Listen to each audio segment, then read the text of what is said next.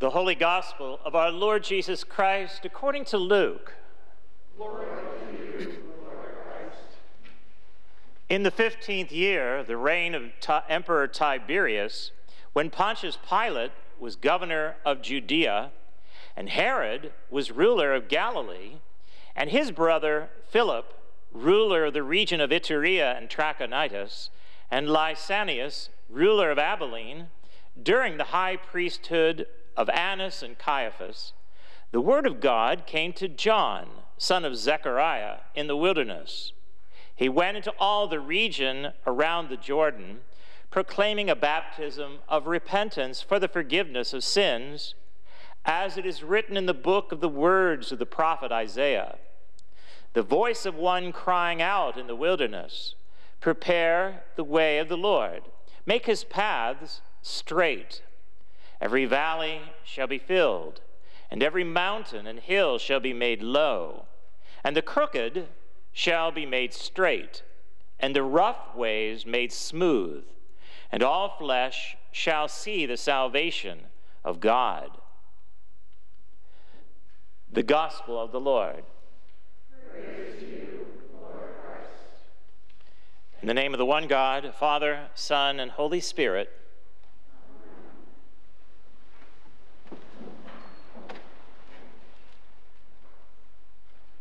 It's hard to hear today's readings, particularly the one from Malachi and the one from Luke, without thinking of Handel's Messiah, particularly the tenor section, where the tenor section starts off in Handel's Messiah with a lot of what you hear in today's gospel about the voice of one crying in the wilderness, "Prepare the way of the Lord," and then the whole choir comes out with "Every valley shall be filled, and every mountain and hill shall be made low."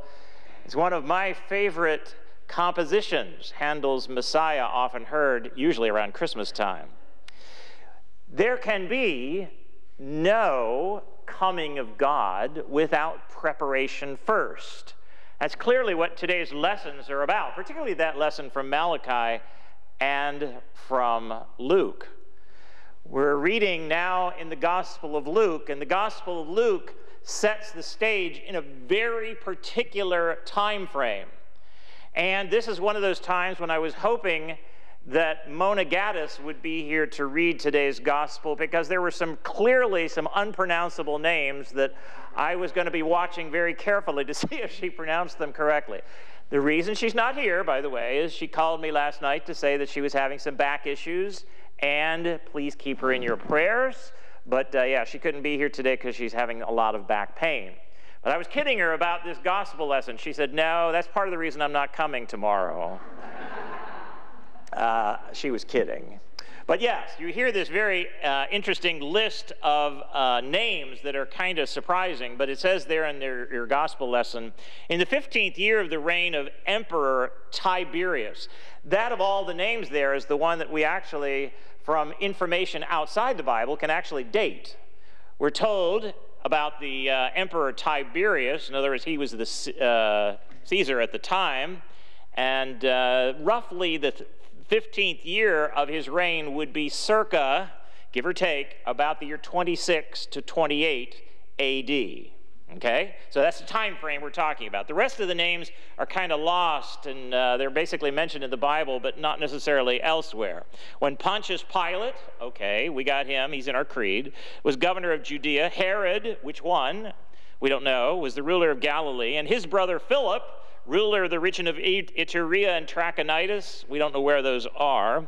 And Lysanias, ruler of Abilene, not Texas, during the high priesthood of Annas and Caiaphas. Yeah, they're mentioned on Good Friday. So a lot of that detail is lost in history. But Luke sets this in a very particular time frame.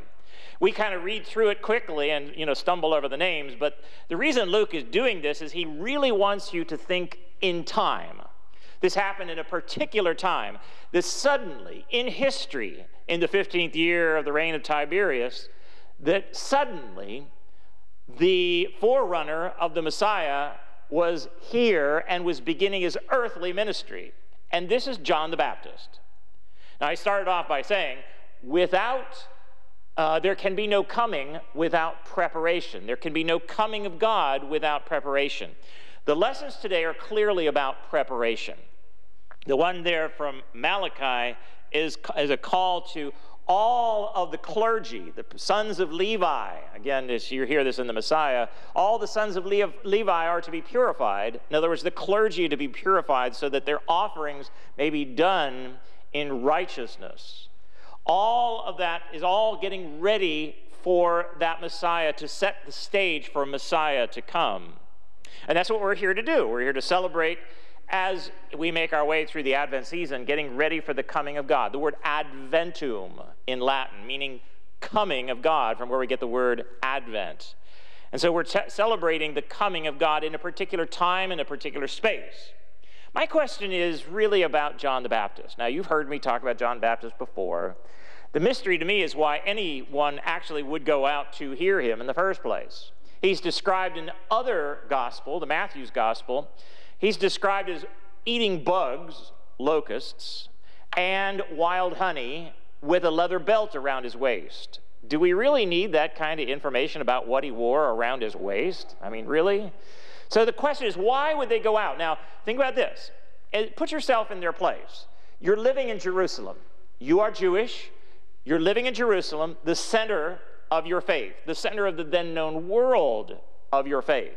It's as if God created the center of the world on planet Earth there in Jerusalem. The temple was there, the place where you would go and worship. Yeah, you knew what to do. You knew when to stand and kneel, and you knew when to hold out your hands and all that proper stuff. That felt comfortable and safe, but in a way, for many people, it had become a dead ritual. It just was doing the same thing all the time, kind of like we do, maybe? Just touching a little bit of nerve there. But you go through that. Now, if you're, again, living in Jerusalem, you are used to having your religion done a certain way. You do that forever, ever since you were a baby. And every time you go to the temple, you take 3 baths. That's what you're supposed to do as you get near the temple. Now, I don't know about you. I know this is more information than you needed today, but I only had 1 bath today, 1 shower.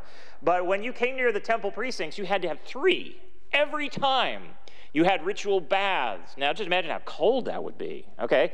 They're kind of, outside-ish sort of thing, so I don't know whether any of us would actually do this, but consider this. 3 ritual baths in order to get to the temple. But this is what you did every week as you came into the temple precinct. Now, you hear about this crazy, lunatic preacher out in the wilderness 30 miles away at the lowest spot on planet Earth. Yep, the Dead Sea is the lowest spot on planet Earth, okay? So would you go 30 miles, walking through the wilderness, not driving, walking, out there 30 miles, maybe by yourself, out there where there were wolves, bandits, we don't know, all the way downhill to the lowest spot on planet Earth. You get there and you just line up with everybody else. You see that line is long. Would you join? Would you say, sure, count me in? Would you go at all? That's my question. Well, people did. A lot of people did. They were lined up and went into that muddy Jordan River. Now, I've been there. I went there twice, actually, in the mid-1990s. I think it was there in 1996 and 1997. And what struck me about the Jordan River is not big. I guess I was kind of picturing it would be like the mighty Mississippi, You've ever seen the Mississippi, say around Memphis? It's wide. It's like 2 or 3 miles wide at its widest point. And you cross a bridge, and it's like about a 2 or 3 mile long bridge. That's not what the Jordan is like at all. Think of it more like a creek, okay? Maybe 100 feet wide. It's also muddy. It's also salty because it's real near the Dead Sea, which is also known as the Salt Sea. It's loaded with petroleum. It's in that part of the basin there where you just feel oily and slick, okay, and muddy. Would you do this? Well, I wouldn't either, actually. But a lot of people did, and I often wonder why. What was going on? Well, if your religion had become so perfunctory, so, rote, you knew what to expect. You knew when to stand, when to kneel, when to turn in your pledge card. You knew when to do all those right things, which we're not knocking, by the way.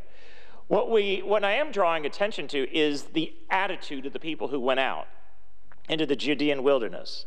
They went out, I think, if I were to just put myself into their place, I think they went out there to come clean, so to speak, to start afresh and anew. Just imagine that you have had your religion, the center of your faith, so perfunctory that somebody was offering you something new, something profound, a chance for you to come clean with God, with each other, in a new way. And so these people line up. Imagine you taking your spot, and suddenly it's now your turn to get out there into the muddy Jordan. And John the Baptist is standing there, and he says, "Do you repent of your sins?" And you say, "I will," or "I do," with God's help, or something like that. And you do this, and he baptizes you. He either dunks you down in the water, ick, or he puts some up on your head. However he did it, he baptized all, you included, including Jesus, by the way, if you recall. So would you do it? I don't know. Can't answer that one for you. I probably wouldn't, frankly. I probably wouldn't go out of my way. But just imagine what the people who had gone out of their way had to look forward to after that. I imagine that climbing back up to Jerusalem above sea level. Remember, they're about 1,200, 1,300 feet below sea level. Now they're about 1,300 feet above sea level. They're going all the way back up to Jerusalem.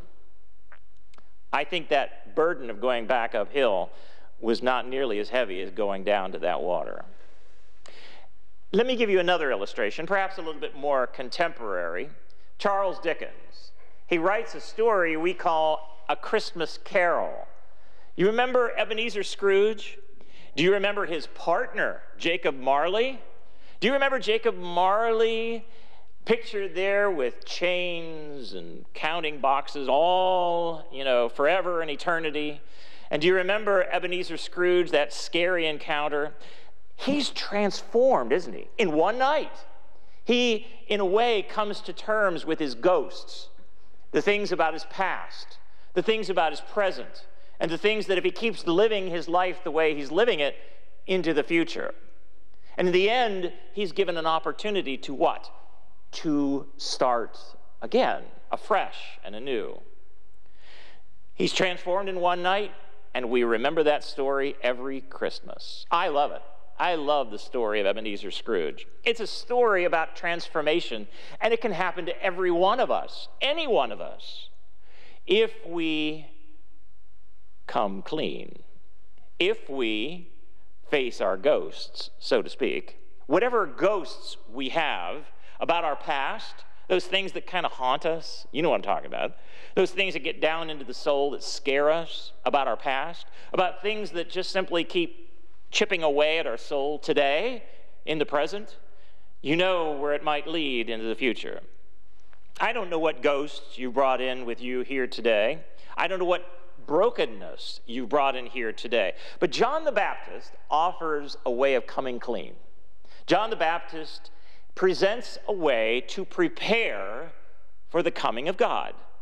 Prepare the way of the Lord. And he actually says it this way: every valley, those deep things, will be filled. Every mountain, those things that seem insurmountable, will be made low. Crooked, those things that are crooked, will be made straight, and rough will be made smooth, and all flesh will see the salvation of God. Isn't that what we're looking for anyway? Really? At this second Sunday in the Advent season, we're given an opportunity to come clean, so to speak. To acknowledge that there are those areas in our soul, down deep in our soul, down deep in our gut, as maybe a better description, to say that there are ghosts of our past that we don't like. We've all got them. We've all got those ghosts about things that haunt us every day. They don't have to, is what I'm saying. And I think that's what Charles Dickens was saying with Ebenezer Scrooge. He's giving us an opportunity to start afresh, to let that, what is in our creche over here, that little empty manger, Jesus isn't in there yet, to let that little empty manger that's inside here, where God can be born. It can happen. It really can. It can happen to each and every one of us, myself too. Will we be open to it? That call to repent, an opportunity to turn around and go a new direction. It's what Ebenezer Scrooge did from Christmas Day on. He was transformed, and you can too. Amen.